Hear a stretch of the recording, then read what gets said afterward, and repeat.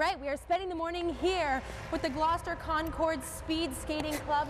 This is the first time that I have ever put on a set of short track speed skates.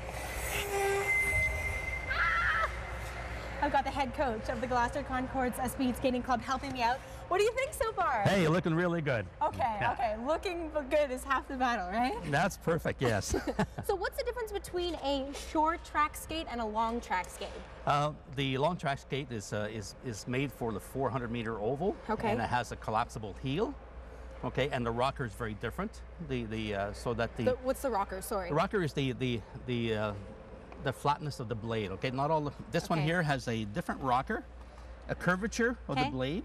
Because we have such tight corners here, you need to be able to negotiate the corners because the faster skaters are doing this in about 55, 56 Ks an hour.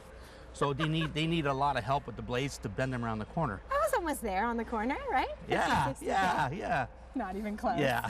All right, so before I get you to give me a little bit more of a lesson, the folks here at the Concourse Skating Club are pretty lucky to have a head coach like you. Mike was awarded Coach of the Year from Speed Skating Canada last year, but you've also competed at an international level, right? That's right, yeah. So what was that like? Oh, speed skating is a great sport, okay? And when you get a chance to represent your country at events like this, it's superb. It's a lifetime memory. Yeah. So that's why I'm still involved in the sport now.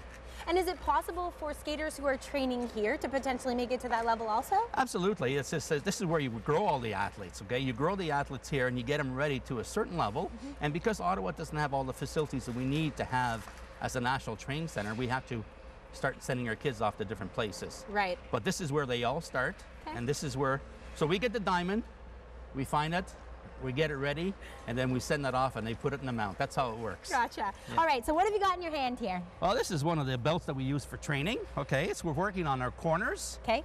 And then, so we'll put that around your hip. Right? Yep. And then you were doing some crossovers a little while ago, right? Okay. Well, I was trying to. Yeah, well, you were doing pretty good, yeah? So now what we're gonna do, we're gonna have you. Mike, why do the skaters put the hands behind their back like that? It's a method of reducing a waste of energy. Okay. And it's also keeps everything compact on the skaters. Okay, so you're aerodynamic. Yeah. All right. So you're going to be in basic position, like we said earlier. Bend okay. knees, yep. Yep. And you're going to start leaning against. Against. Yeah. Except keep your feet parallel. Okay. All right. And we're going to start gliding a little bit. Okay.